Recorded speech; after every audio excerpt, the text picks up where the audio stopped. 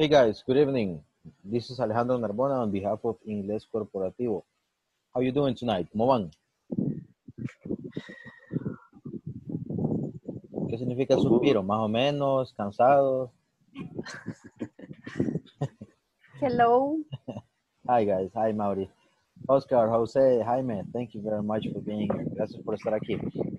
So, what's up? Yesterday's question. Yesterday's topic. Good evening. Good evening, Oscar.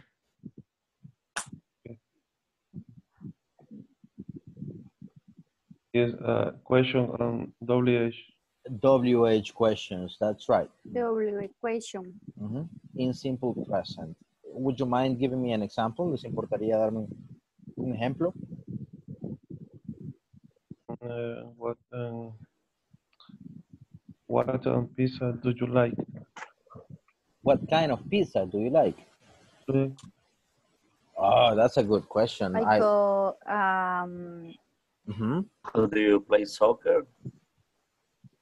Who do you play soccer with? ¿Con quién juegas fútbol? I don't play soccer anymore.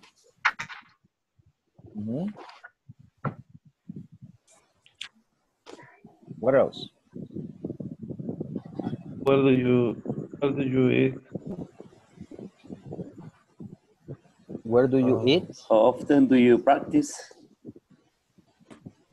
How often do you practice el qué?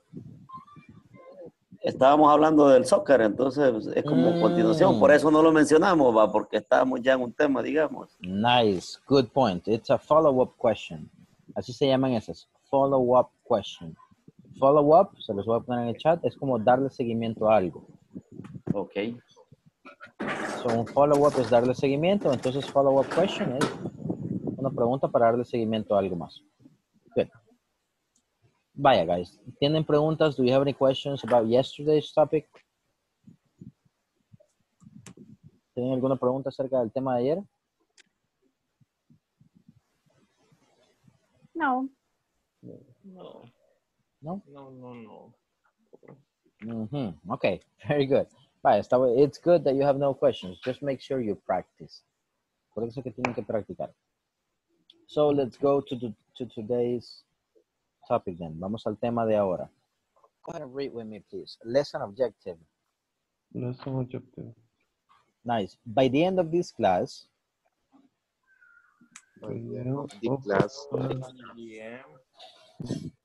Again, come on guys, como que fuera viernes y están emocionados. By the end of this class. By the end of this class. By the end of this class. You will learn to sound natural. You will learn to sound natural when using can and can't. When using can and can't. That's right. So, al finalizar esta clase, ustedes aprenderán a sonar natural cuando usen puedo y no puedo. Por ejemplo, ahorita, we can't go out. Can and can't. Y ya vamos a ver la pronunciación de esa para que lo tengamos todo redondito. Let's go ahead and mute your microphones, please. Okay. Hi, number 1. And.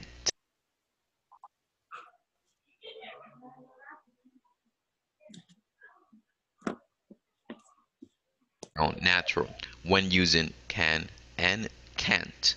Let's start by listening to the pronunciation of can and can't. Can and can't. Notice the pronunciation of can and can't. I can act, but I can't sing very well. This is a very simple pronunciation. If you notice the positive statement, I can act, above the word, you can see how that is pronounced. Can, as the pronunciation symbol. On the other hand, the negative statement is pronounced differently. We will pronounce it as can't. Another tip that I would like to mention here is when it comes to negative statements which are contracted, we can also follow this simple rule. If there's a contraction which ends in nt, you can think of extending that n. Let me illustrate that. I can't sing very well. This trick can also help with pronunciation. English pronunciation is not an easy topic and it requires a lot of listening and practicing. I would like to encourage you to practice these two simple phrases. Practice by listening and repeating. Do this several times until you feel like it's not difficult for you. All right, guys. Easy or difficult? Para ustedes, easy or difficult?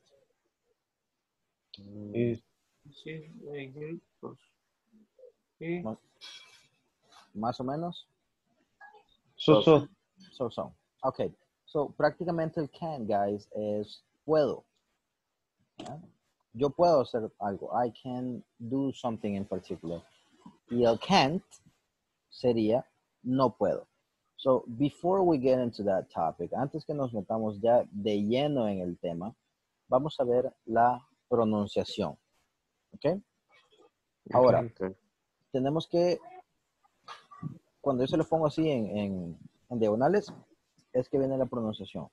Si nosotros lo pronunciamos como can, así como suena, can, díganlo conmigo, can, como un chucho, can, ahí estoy escuchando una T al final. Como la galleta, can. Ahí está. Jaime, quiero escucharlo. Can. Good. Oscar. Can. José. Can. You can do it, man. La puedes abrir. Bien. Can. Ahí está. Mauri. Can. Mauri. Can. Luis. Can. Can. Ahí está. Entonces, esto, señores, es lata. Right? Si ustedes dicen can, así como se oye, es lata. Y nosotros no vamos a decir yo lata a hablar inglés, vea. Entonces hay que tener un poco de cuidado con eso. Ahora, si nosotros vamos a ocupar can, si ustedes se fijan, ahí hay un simbolito de una E al revés, ese sonido de schwa. ¿Ok?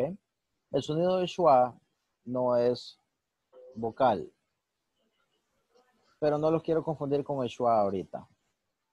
Así que vamos a pretender que no hay nada allá adentro. ¿Ok? So, van a decir I can.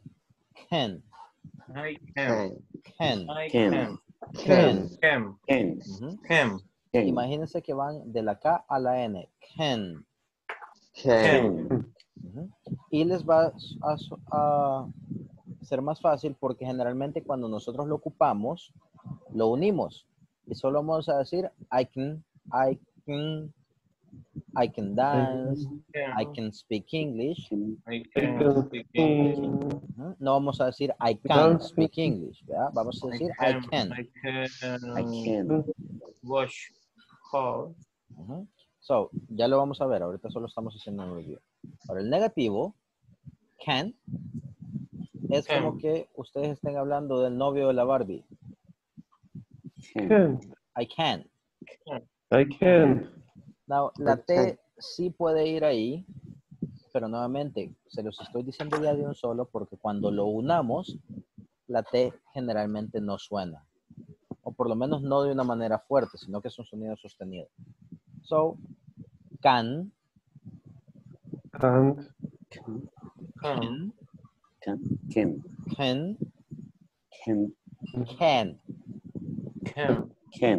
Now, si ustedes pueden ver ahorita, no sé si ustedes me ven a mí o a alguien más en estos momentos. Necesito que vean aquí cómo muevo los labios. ¿Me pueden ver bien? Okay, good. Lo siento por ustedes que me tengan que ver, pero bueno. All right, so vamos a ocupar la primera lata, sería K. Mira la abertura de mi boca con la vocal completa. Can. K, con A. Can. Can. Eso es lata. Can. Give me that can of Coca-Cola, please. Give me that can of Coca-Cola. Give me that can Coca-Cola. Coca-Cola. K. Miren la abertura de mi boca. Can. Can. Can. Can. Can.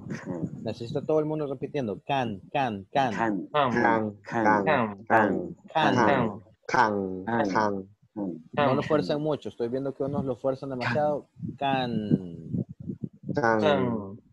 Can. Y termino con la N. Bien, eso es lata. Ahora, el puedo es un poquito más explotado. Can. Y miren mi boca. Can. Ahorita no repitan, por favor. Do not repeat. Can. Can. Can. Can. So, la lengua es la que me rebota, más no la mandíbula. ¿Por qué? Porque el schwa es ese sonido. A, E, abertura total. El schwa solo bajamos la mandíbula un poquito y como que digamos, can, can. Traten de pasar de la K a la N. Can, can, can. Can. Can. Can. Miren la diferencia, ahorita no repitan. Voy siempre de arriba hacia abajo. Can, can. Can. Can. Ahora veamos la negativa. Que, can. Can. Can. Now, la N generalmente no la dejamos tan suelta, no es ken y con la boca abierta, ken, sino que tratamos de subir la lengua en la T, pero no pronunciamos la T, solo lo ocupamos para detener el sonido. I can. I can. I can. Nuevamente, ahorita, do not repeat. Ahorita vean la diferencia. Voy siempre de arriba para abajo. Do not repeat, please. Can, can, can. Can, can, can. Ka, can, can. Nuevamente, la última explicación para que no nos enchibulemos más. K, los labios para atrás. Can, can. Los labios van para atrás. Can. El otro, can, can. Los labios se mantienen así. Can, can. Si ustedes abren mucho la mandíbula, ya no vale. Can, can, can. Y el negativo, que, can. Ya no va para atrás la boca, sino que se queda normal, pero sí tiene una abertura. Can. Y la lengua en la posición de la T, pero no soltamos. I can. I can. Vaya, so, yo creo que sí, más o menos. Can.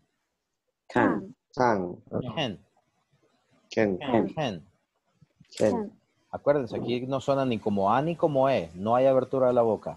Can. I can. Aquí sí hay apertura por la A. Aquí por la E, perdón. Aquí hay apertura por la A. Y aquí hay apertura por la N. So, guys, esto es lo que voy a hacer. Les voy a dar un minuto. Y en un minuto quiero que vayan de la can. Practíquenlo. Ya regreso con ustedes y van a ver un par de sorteados, ¿ok? Ok. I'll be right back. Solo voy a tomar agua rapidito. Practiquen. Ok.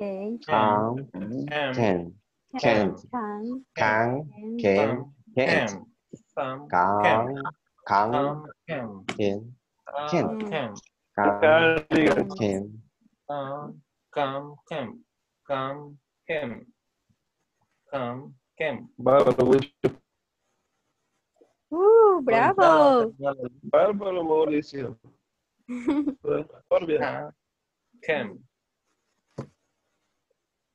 Mejor de decir Miller, bro. ¿Qué es esto? ¿Leche o qué?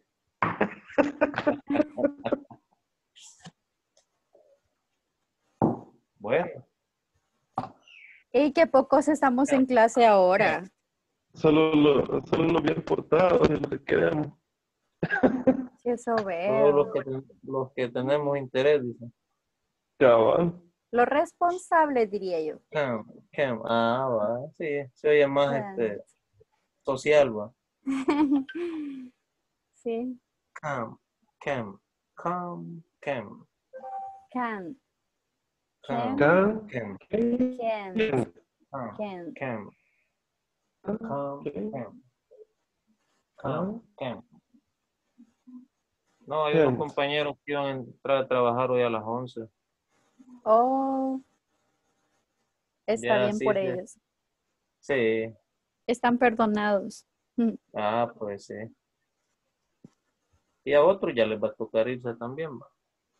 Oh. Ustedes no trabajaron hoy, entonces. Ah, yo salí a las 3, a las 15 horas. Ok. Bueno, ya va a venir el teacher. Yo ¿Quién me- como Oscar, que horario de lujo, va, Oscar. Respeto ahorita. El boss, Oscar. No, okay. Can.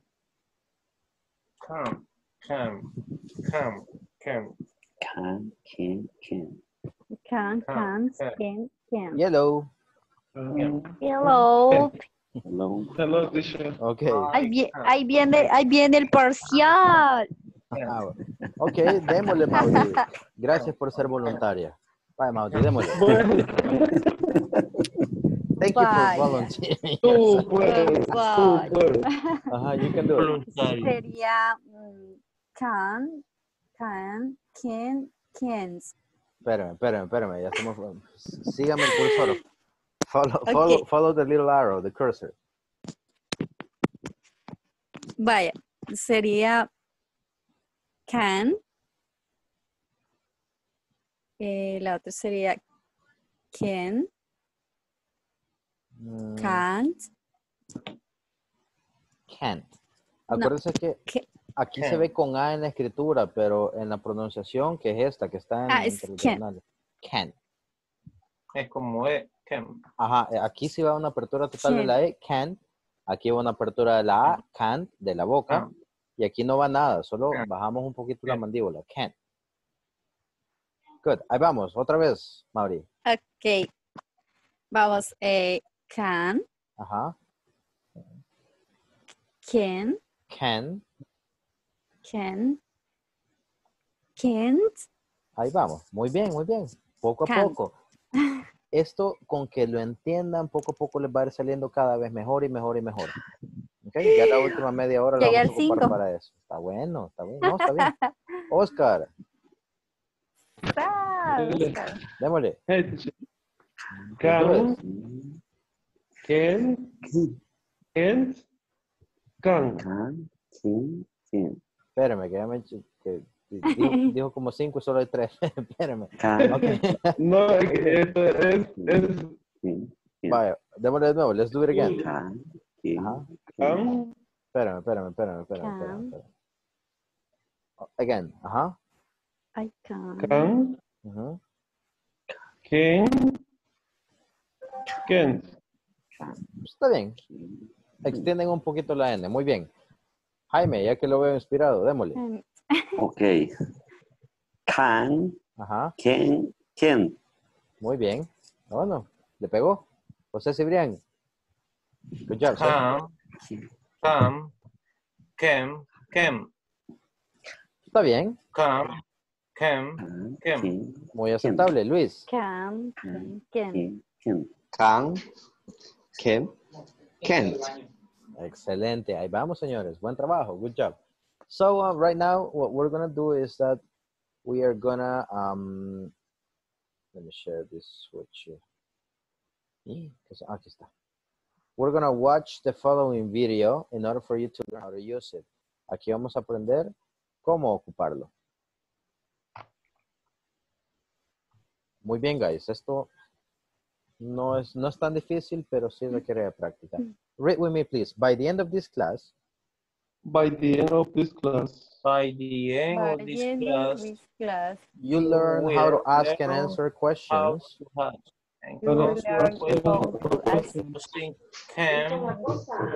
Using can for ability. Entonces vamos a poder hacer preguntas y responderlas usando puedo para hablar de habilidades. Puedo. Ya se van a dar gusto practicando. So, démosle. Let's go ahead and mute your microphones. You know what to do. Ya saben qué hacer.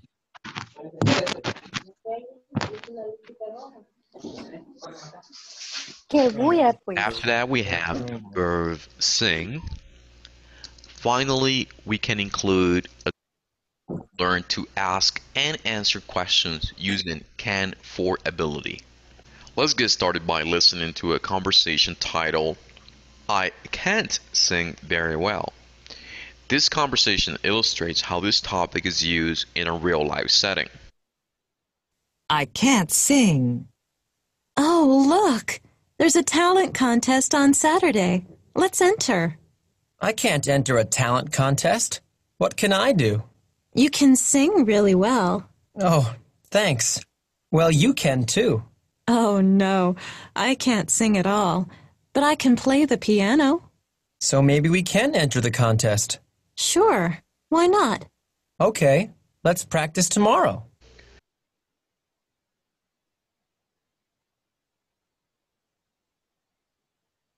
All right, my friends, let's go ahead and practice with this a little bit. Unmute yourself. Unmute yourself. Get this in mute. And we're going to practice a little bit. El motivo por el cual yo les di esa pronunciación, si se fijan, es un poquito diferente a la otra, a la que vieron en el video, es porque aquí ya va un poquito linkeado. So, I want to hear you, please. Read after me, please. Oh, look. Oh, look. There's a talent contest on Saturday. There's a talent contest on Saturday. Let's enter. Let's enter. Let's enter. Oh, look, there's a talent contest on Saturday. Let's enter. Oh, look. Oh, look, there's a talent contest on Saturday. Let's enter. Let's enter. I can enter a talent contest. I can enter a talent contest. Can enter a talent contest. What can I do?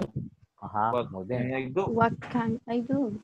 What can I do? What can I What can I do? do?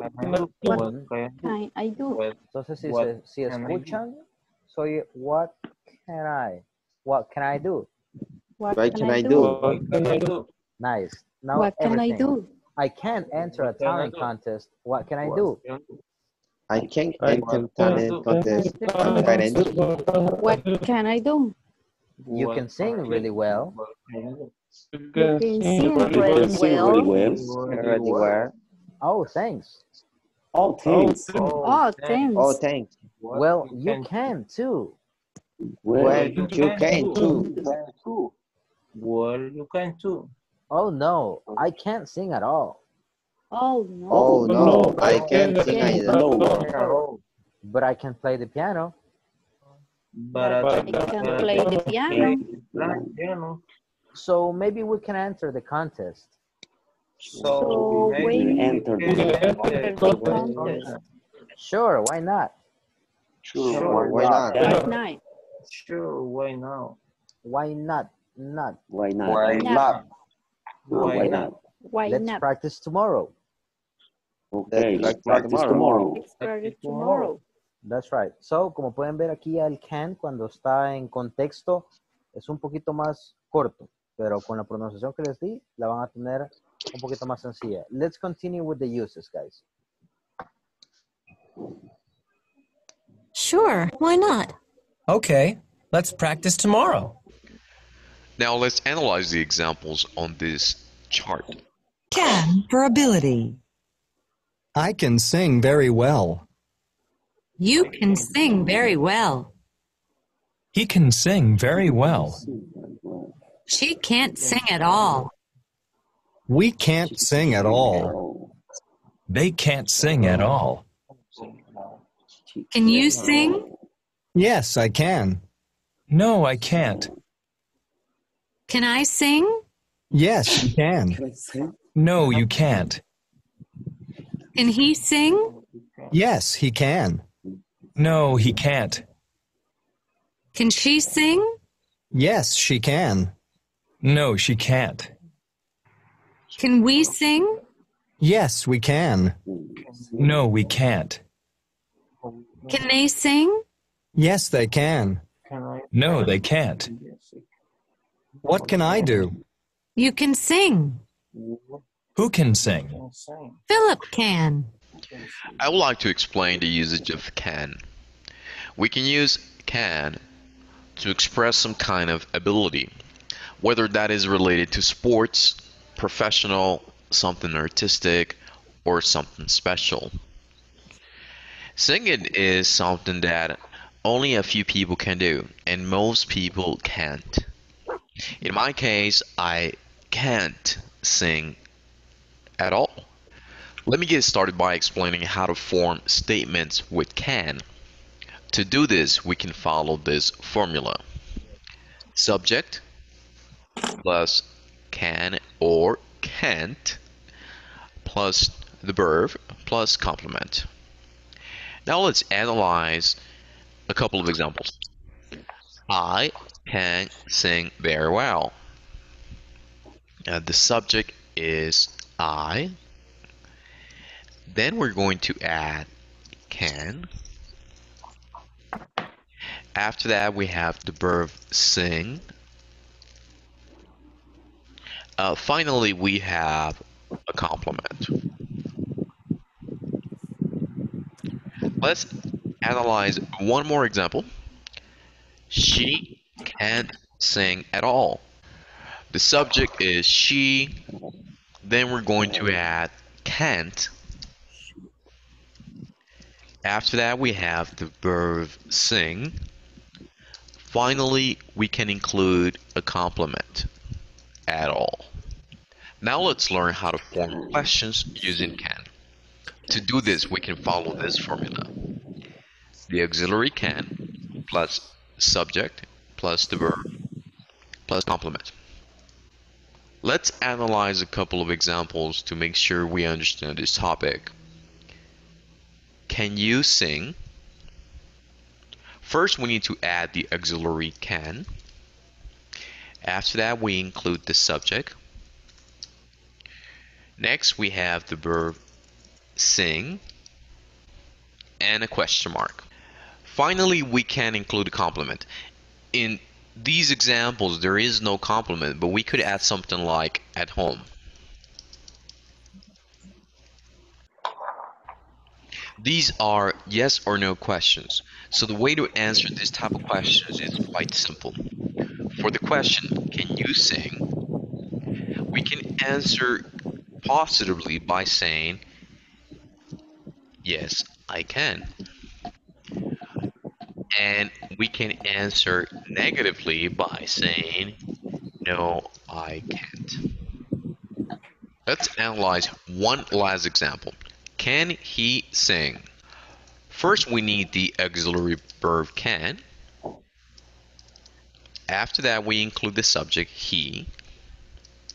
Next, we have the verb sing and a question mark at the end. We can answer positively by saying, yes, he can. And we can answer negatively by saying, no, he can't. Now it's your turn to practice using can and can't. I would like for you to talk about your abilities and the abilities of your friends, family, and co-workers. For example, I can play tennis, but I can't play basketball. My coworker can design websites,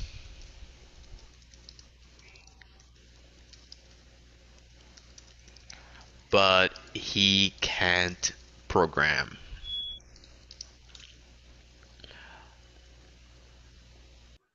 My daughter can play the piano, but she can't sing. After you finish this activity, share your work in our discussion forums.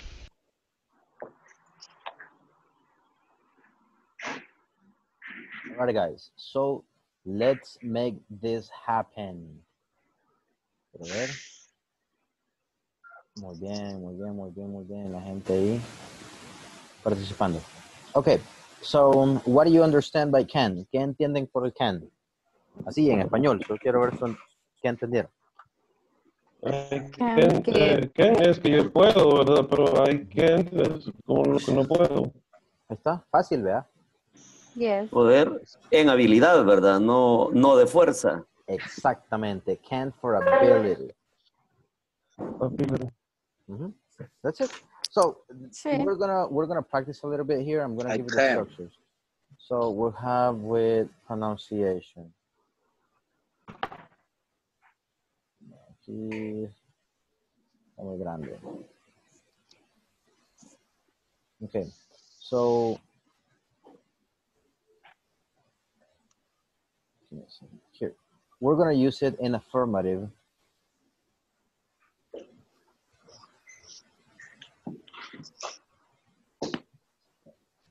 Affirmative statements. Por ejemplo, ponemos sujeto plus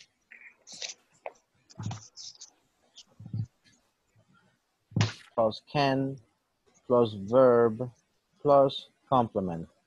Eso es todo, señores. How do you say yo puedo jugar fútbol? I can play soccer. I play soccer. Nice, that's right.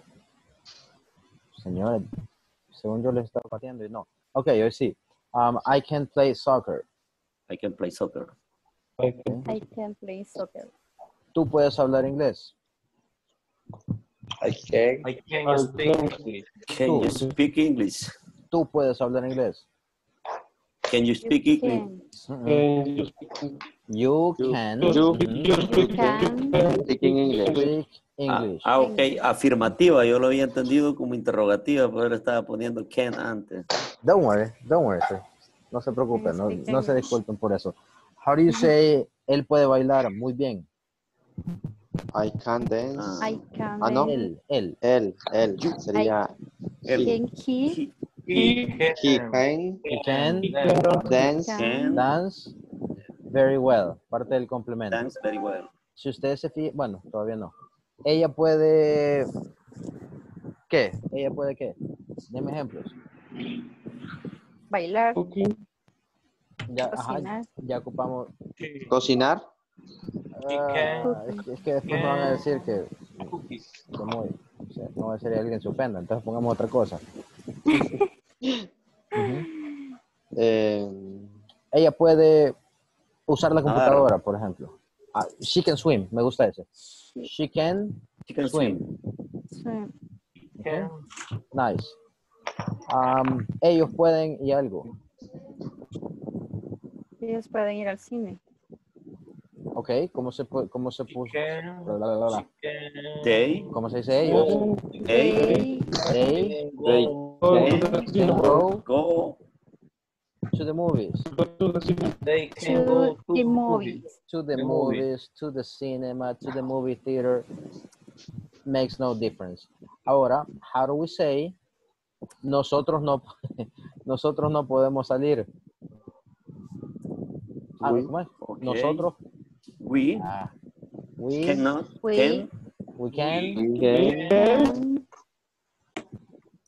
can go out. We can go out. Muy bien. So, si ustedes se fijan, aquí tenemos la estructura. Sujeto, sujeto, sujeto, sujeto, sujeto, sujeto. Can, en todo esto. El verbo, en la última dice, we can go out, es puedo salir, nosotros podemos salir. Sí, nosotros podemos salir. Si se fijan, no puse el it, porque el it, bueno, pongámosle. Para que no. It can rain. Puede llover. It can rain tonight. Puede llover esta noche. Entonces, todas cubren la estructura sujeto, verbo, complemento. Algunos, como she can swim, no lleva complemento, pero se le podría poner perfectamente. It can rain. It can rain tonight. ¿Tenemos alguna pregunta con esto, guys? No. No, vaya. No. Sí. ¿Qué pasa con tercera personas? Se agrega la S. A eso mismo iba, muy bien. Con presente simple se le agrega la S. En afirmativo. Con esto, no. Okay, para que lo tengan en cuenta. He, she, it, aquí no hay ningún cambio porque estamos ocupando el can. Ok. Ok, very good. Vaya, ¿qué pasa si lo queremos hacer negativo, guys? Con las mismas. Cambiamos la estructura. Y va primero el can't. Can't, eso es. Can't. Eso es absolutamente todo. Entonces, And you. negative statements. Démosle, hagamos los negativos todos. Vamos con can't o también podemos poner cannot. Cannot. Cannot, así. I cannot. Esto solo es cultura general. Ahorita vámonos solo con el can't, ¿ok? Pero si lo ven, no es un chivolo. I can't play soccer. Muy bien, I can't play soccer. No puedo hablar inglés. Tú no puedes hablar inglés. You can speak you English. can't speak in English. Él no puede bailar muy bien. He can dance very well. Ella no puede bailar. Nadar. He can swim. No puede llover hoy, esta noche. It can Rain tonight. Exacto. Rain tonight. Ellos no pueden ir al cine. They can go to the movies. Muy bien, nosotros no podemos salir. Esto es verdad. We can go Can go out. Ay, qué mal. So, como pueden ver, esa es prácticamente la gran diferencia entre negativo y afirmativo. Se los había explicado en presente simple. Podemos hacer afirmativas. Nos va a ser fácil hacer las negativas.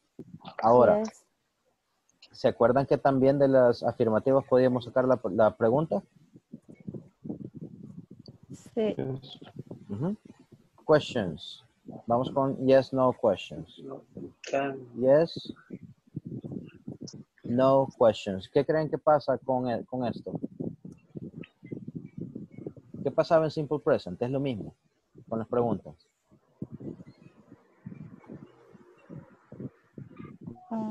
Le cambiamos la estructura. Sí, le cambiamos la estructura. ¿Cómo? How do we change it? Can they? Ahí está. Can they? So, vamos a poner el they can. go the movie? Ajá, más el sujeto. Solo le damos vuelta al sujeto y al verbo. Perdón, al sujeto y al can. Y le ponemos el question mark al final. So, ¿puedo jugar fútbol? ¿Puedo jugar fútbol? Can you play soccer? Can I play soccer? Can I play soccer? Puedo. Can I play soccer? ¿Puedes hablar inglés? You speak English? You speak English? Ahí está. Si se ve, solo le damos vuelta. Can you speak English? Nice. He dance very well. Ahí está. Can he dance very well?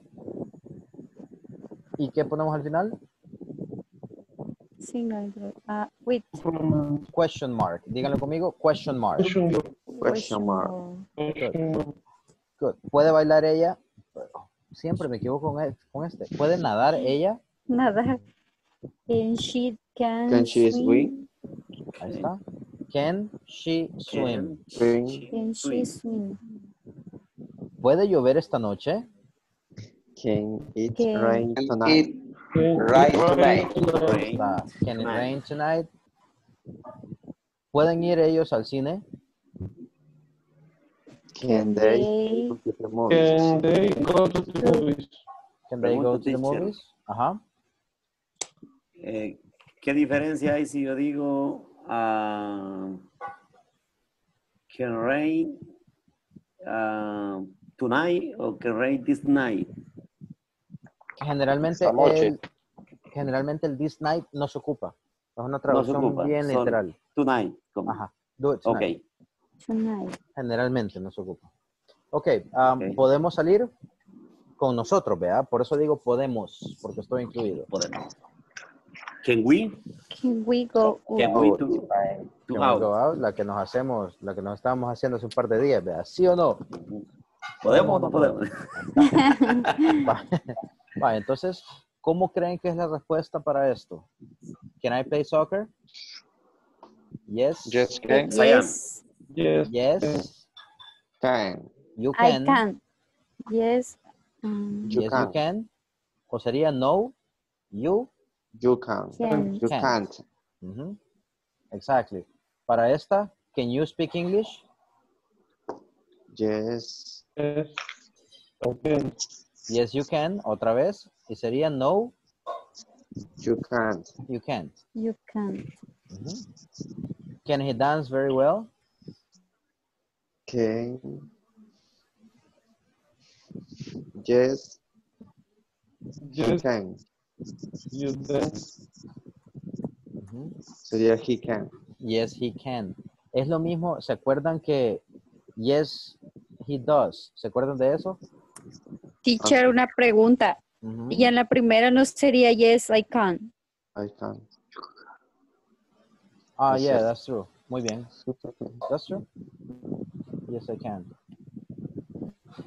O nos preguntan, can I play soccer? No, I can't. I'm too fat. Vale. Oh. Entonces, yes, he can. La negativa para esta. No, No, he can't. he can't. Muy bien. No, he He can't. can't. Vaya, y vamos a repetir todo. Lo Ajá. mismo. Si nos preguntan con she, contestamos Yes, con she. she. Nos preguntan con it, contestamos con He. it. Nos preguntan con they, contestamos con They. They. nos preguntan con we, contestamos con We. we. We Ahí can. está. Vaya, y también como esta unidad cubre siguiente, ¿se acuerdan de los WH words, WH questions? Pues más les vale que se acuerden. Yes, miss. Vaya, entonces, how do you say cuándo? When. Ajá. Vale, entonces con las WH questions, señores, si ustedes pueden hacer preguntas de sí o no, pueden hacer WH. ¿Por qué? Porque solo se le agrega la WH al principio y todo queda igual. ¿Cómo se dice cuándo? What can When. play When. soccer? When. When can When I can play soccer? soccer? When can I play soccer? Hey, un jugador lesionado When hace esa can I pregunta. play soccer? When can I play soccer? Muy bien. ¿Por qué puedes hablar inglés? We. Why Why? can you speak English? Can you Why speak English? can you please speak Speak English? English. Aquí le vamos a quitar el complemento porque no pega para lo que yo les quiero preguntar, ¿ok? Pero el complemento prácticamente no tiene nada que ver con esta estructura. ¿Dónde puede bailar él? Where Can he dance? Ajá. La estructura no cambia, solo ponemos el WH. ¿Es lo mismo o no es lo mismo que simple present, señores? Sí. Es lo mismito. Entonces, ustedes una vez empiezan a dominar una estructura, pero que la dominen bien, van a ser sus cimientos para todas las demás. Ok. Entonces, que ese sea el aprendizaje. Nos va a mandar eso, teacher. No hay problema, yo se los mando. Qué malo. Okay, very good. Sorry about that, guys. Si no me divierto en las clases, pues. Yo sé. Vaya, entonces prácticamente aquí, ¿qué otras WH questions se pueden? Where? Who? Ajá, Who? vaya. Who? ¿Con quién puede nadar ella? Who can she swim? ¿Qué le ponemos al final? ¿La vimos ayer? With. Porque no sabemos con quién. Ok. ¿A qué horas? What time? What time? Can it rain tonight? ¿A qué hora puede llover esta noche? What time can it rain tonight? Ajá. ¿Cómo podemos What ir al... time can it rain tonight? That's right. ¿Cómo podemos ir al cine? ¿Cómo How can go movie? How can they go to the movies? La How estructura can- que- How came to the mall? Vaya, ahí Okay. está, sí. ¿Cuándo podemos salir? La del millón. Ujú. Can we go out? ¿Y el cuándo? When When can we go out? Vaya, muchachos. Entonces, aquí está. Todo esto es todo esto es can and can't. Ahí está. Sean honestos, ¿lo sienten difícil? No, así no. No. No, vea. No. Entonces, No. como yo siempre le digo a todo el mundo, práctica y vocabulario. Porque si ustedes no tienen vocabulario, ¿cómo van a dar un ejemplo? Entonces, las estructuras, eso quiero que sea como la moraleja, the moral, el aprendizaje de esta noche, no tanto el can. Que si ustedes pueden manejar una estructura, muy probablemente van a poder manejar las demás. ¿Okay? ¿Cuál es la diferencia entre esto y simple present? ¿Qué lleva el can? De ahí lo demás nada cambian. Si pueden hacer afirmativas, pueden hacer negativas porque solo le cambian esto. Si pueden hacer negativas, Interrogativas. pueden hacer preguntas porque solo le dan vuelta, generalmente el auxiliar, en este caso es un modal verb, solo le dan vuelta al sujeto con cualquier auxiliar que tenga, auxiliares que ayudan. Y si pueden hacer yes, no question, pueden hacer WH question. Entonces, esto es una cascada. Si alguien está frustrado, que no ha podido hacer algo, que no le entiende a tal cosa, relax, háganlo despacio, practiquen, ayúdense entre ustedes y eso es absolutamente todo. Eso es todo, no hay más. Aquí es el vocabulario. Voy a poner, usamos can para hablar de nuestra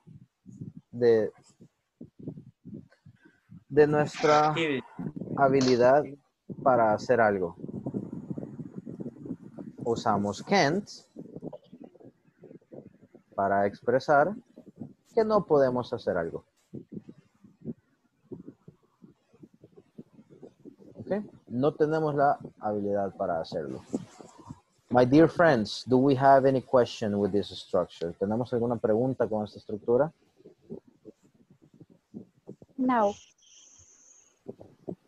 Vaya, I'm going to be asking questions. Necesito que me digan cuáles son las cosas que ustedes pueden hacer. Por ejemplo, I can speak English. What about you guys? ¿Qué pueden hacer? Soccer. Play basketball. I can play basketball. Muy bien. ¿Qué más? ¿Qué otras habilidades tienen? Quiero conocer un poquito más de ustedes en estos minutos. Jaime. I can run. I can run. Okay. I can run. I can swim. I can swim. Muy Right. bien. Acuérdense que no va ING. I can swim. I can swim. Okay. Who can play the guitar? Nobody? ¿Alguien puede tocar la guitarra? No. No. Who can? Exercise. I'm sorry? I can exercise. I can I exercise. can. No. I can. I can skier. I can? Skier. Habilidoso. Esquiar. Skier. Vaya, aquí no. Muy bueno que lo tire esto. Aquí no ocupamos adjetivos. Okay. Por lo menos no directamente, porque yo no puedo decir yo puedo feliz. Yo puedo ser feliz, ahí sí. Y seguimos con la estructura. Yo puedo ser feliz. Sujeto, can, verbo, complemento. I can be happy. course I can be We happy. can be happy. We can all be happy. How do you say podemos aprender inglés?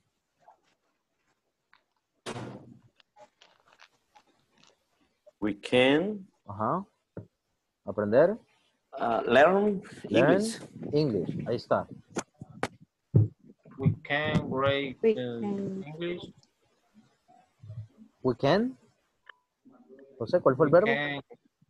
We can grade English. Escribir. Write. Ajá, Right. muy bien, ahí está. Muy buena estructura. We can write in English. Entonces la estructura está bien. Ya ven, señores, no importa que no lo pronuncien bien al principio, porque así es que vamos a aprender. Así que no tengan miedo de cometer esos errores, porque ahí José practicó. All right. Vaya, señores. All right. Homework. Algunos las hacen, otros no. Escriban la estructura en su cuaderno, así como lo he hecho yo. Necesito que ustedes hagan su propio documento con todo esto que yo he hecho, exactamente como lo he hecho, pero cámbienle. Tarea. Cámbienle los verbos y cámbienle el complemento.